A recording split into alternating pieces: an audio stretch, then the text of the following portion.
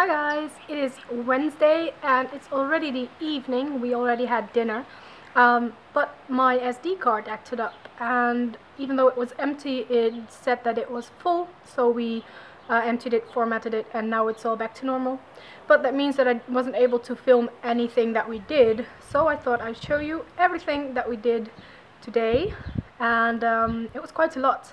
Made a lot of progress, so I'm very happy about that. So one of the first things that Jordi did today was install a smoke detector and CO alarm.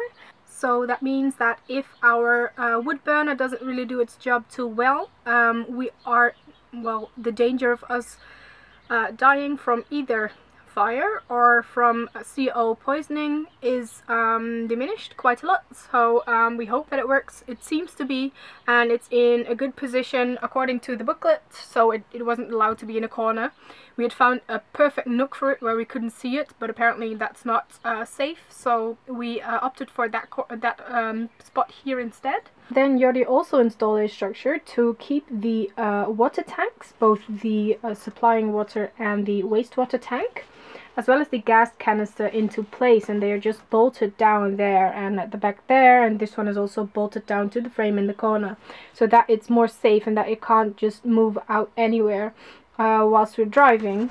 And these clamps can be easily opened and closed so that we can take them out whenever we need, but that we can easily also put them back into the position after we have, for example, cleaned that water tank or emptied that water tank. So this is a great way to attach it without any further difficulty. Jordi just made a small hole in the nylon strand and then used a lighter to melt the cord. And then he screwed it into place with some metal rings to divide the pressure and to keep that strand nice and tidy and not break it. And he did that at the other end as well, and also behind the gas canister. Jordi then also installed this LED and finished off the edge around the fan, so that looks much better. This is one thing that we were really sad about, by the way. We ran out of this paint and bought a different one. Both said that they were white, but, well, you can see quite a difference. I think we'll get used to it over time, but, oh well, yeah. It's just one of those things. Then Jordi reattached this sheet to the ceiling. Yesterday we still had a supporting beam for the ceiling up there because one of the wooden beams was glued on top, glued to the roof. So that was supported overnight, and now this is attached, reattached, and it looks great.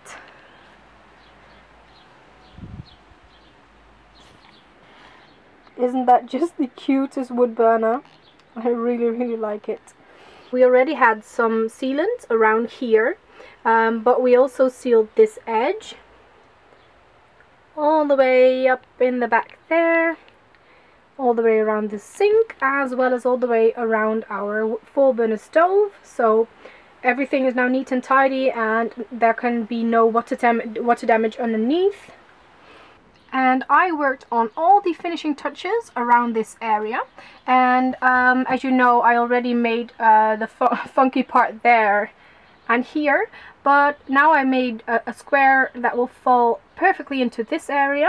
I finished off that curved one, and I also made a rectangle that can go in that corner, so you will still be able to see some of the metal, but I think it just adds a bit of a vibe, you know, that it still is a van, because even though this will be our home, we also like the fact that it is a van, it looks like a van, and we just keep a few of those touches of that white metal. I really like the look of that. And then I also made a slat that goes against this area so that we can close that gap.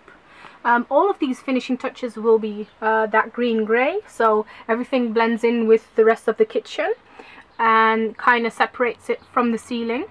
And the slat here that I made, it's just I think 6 centimeters of ply, and I made sure that it falls into place with the other finishing pieces that I made.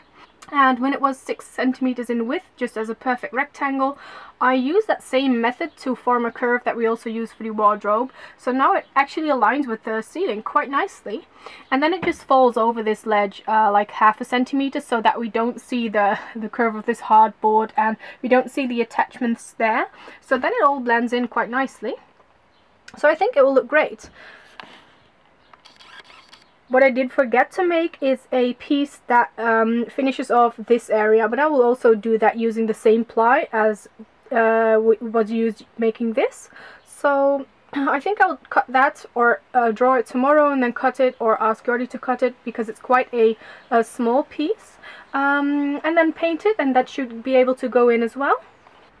So the blog post that goes up tonight is about how we built this bed frame, and we will eventually also film that for you guys. But if you want to find out all the details, you can do so in the blog post that we wrote today.